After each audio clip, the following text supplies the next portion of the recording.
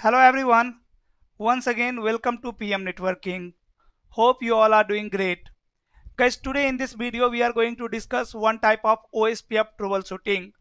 So see on the screen I have console of R1, R2 and R3. Guys, this is my topology. In my topology there are three routers, router 1, router 2 and router 3, and I have console of all routers, router 1, router 2 and router 3. And guys, in the console of router 1 I am getting some log messages, and you can see what is the log message. Log message is adjacency forced to reset, right? So on the tunnel 1 interface, neighborship is going from init to down. So actually my OSPF neighborship is flapping between R1 and R2 as well as between R1 and R3. So you can see I'm getting this log message from 3.3.3 as well as from 2.2.2. 2.2.2 is router 2, 2.2.2 is router ID of router 2, 3.3.3 is OSPF router ID of router 3, and 1.1.1.1 is the OSPF router ID of router 1. And guys, this is underlay network, right? I'm going to tell you about the overlay network also, like how overlay network look like over here. And on the overlay network I am running this subnet, right? And then we are running OSPF there. Okay, so as you can see in the topology I have three branches, or you can say three sites. Let's say this is side 1, this is side 2 and this is side 3. To make communication possible between three private network or between three branches through public, what we need, guys, we need to configure the VPN, right? We need to configure overlay network over here. So my overlay network is like this. Here on router number 1 we are configuring multi-point GRE, and then we have here GRE like this, right? This is my overlay network, right? So you can see all branches are connected through this VPN, this VPN network, this virtual private network. And on this overlay network we are running this subnet 192.168.10.0/24. I'm running .1 IP address over here, .2 IP address over here, and .3 IP address over here on router number 3.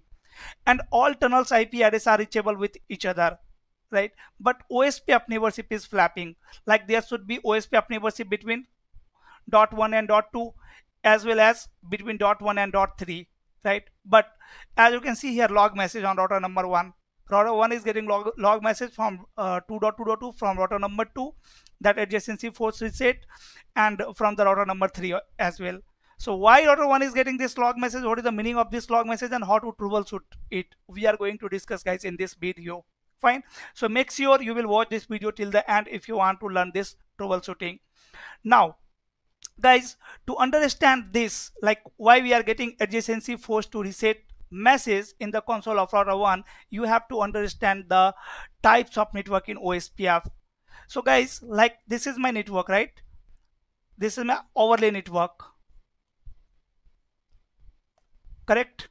So this is which type of network it is, which type of network this is. This is hub and spoke topology, right? Which type of topology is hub and spoke? This is my hub router, and this is, let's say, spoke 1, this is spoke 2.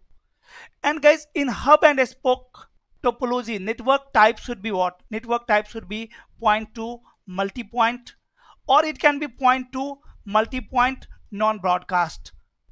Only these two types of network you can configure in hub and spoke topology. As this is hub and spoke topology, network type can be either point to multi-point, or network type can be point to multi-point non-broadcast.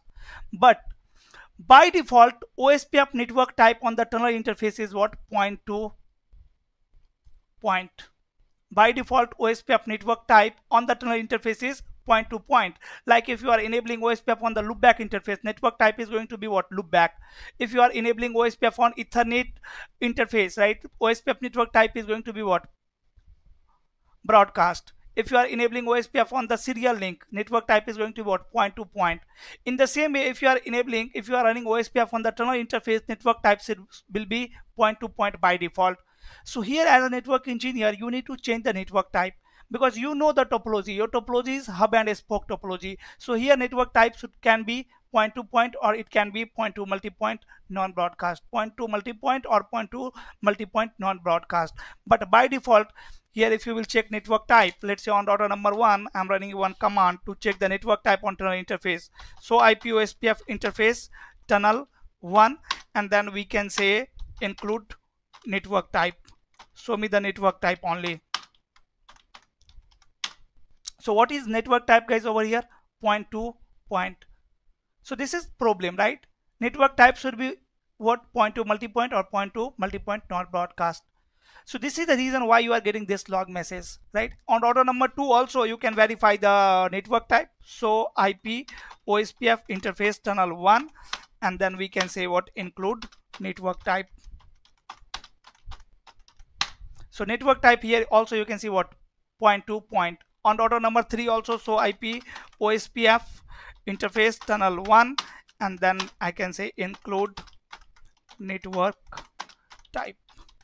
So network type over here is also what? Point to point. So by default, this is by default behavior of OSPF on tunnel interface, right?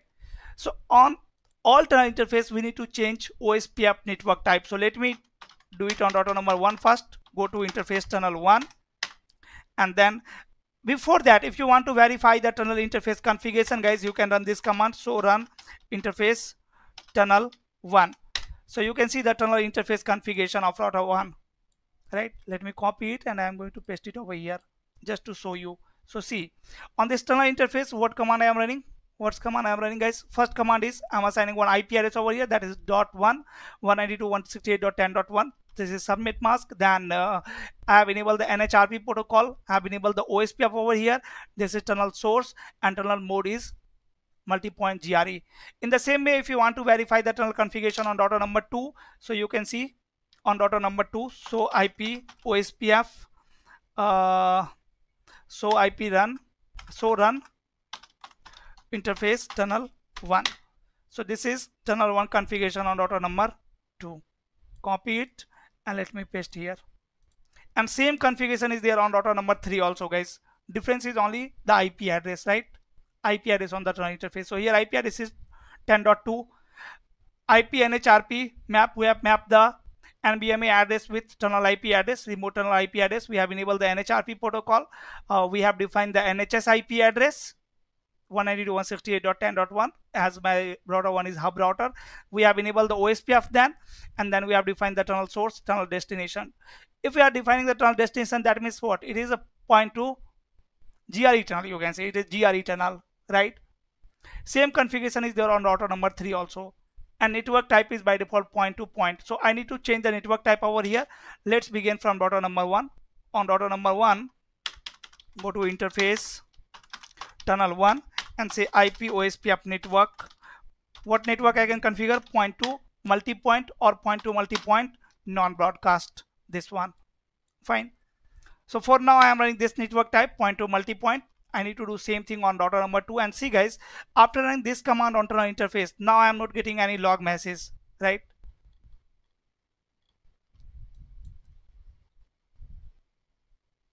Getting my point? And now if you will check, so IP OSPF neighbor, see, neighborship is down. Why neighborship is down? If you will debug IP OSPF hello, so this order is still sending hello message to their both neighbor, to 3.3.3 and to 2.2.2, receiving hello message from both neighbor, and is sending as well hello message. But here network type is mismatch. Mismatch hello parameter from 192.168.10.2. Mismatch hello parameter from 192.168.10.3. So why hello parameters is mismatching, guys? Because network type on router number 1 is point to multi-point, and network type on router 2 and router 3 is what? Point to point. So I need to change the network type on router number 2 also. So let me configure network type point to multi-point on R2 as well. So IP OSPF network point to multi-point. And now I am expecting OSPF neighborship between R1 and R2, and you can see this log message. Now again on router number 1, if you will run command show IP OSPF neighbor, you can see you have now neighborship with 2.2.2. Same way on router number 3 also I need to change the network type. So interface tunnel 1 and say IP OSPF network what? Point to multi-point. And now I am expecting OSPF neighborship here as well. Yes, you can see we have OSPF neighborship. Now on router number 1, let me check. So IP OSPF neighbor. So yes, we have neighborship with 2.2.2 and 3.3.3, correct? On which interface? On tunnel interface, right? The address is this one. Date time full. Why we don't have DR and BDR guys here? Because DR and BDR is not required in point to multi-point network, right? And priority over here is what?